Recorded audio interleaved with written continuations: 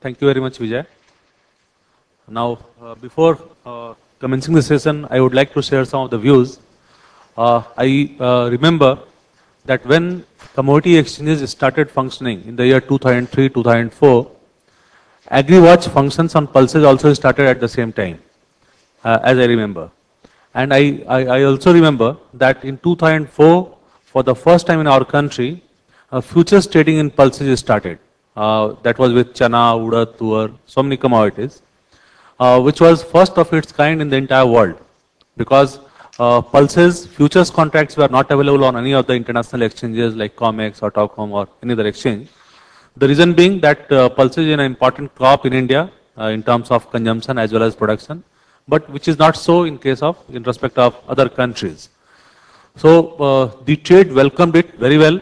The entire country started participating in pulses futures trading, and the result or the one of the instances to prove that was the first function of AgriWatch, where I know for sure that AgriWatch arranged it in Delhi only. Initially they thought about a total registration of around 300-400 people, and they booked a hall for that capacity.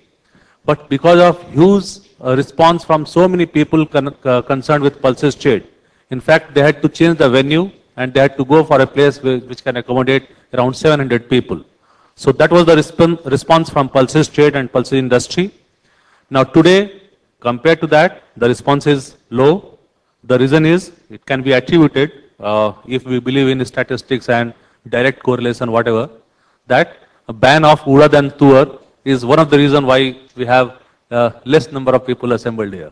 So we have only one, chana. So only chana has brought some people to listen to this thing. But at the same time, what I believe that over a period of last 4-5 years, the government has also started realizing that futures trading is not responsible for price inflation. In any case, it has been proved by RBI. It was not conclusively proved by Abhijit committee, but the recent report published by RBI clearly establishes that futures trading is actually not responsible for price inflation. So we believe in future the government is also going to take certain steps for revival of futures trading in all those commodities which were banned in past. Sugar is one of them. Maybe sugar futures will start very soon. And similarly, we believe urad and tuar can also start in near future. Now, with this, I would like to firstly invite Ms. Rupa Mehta.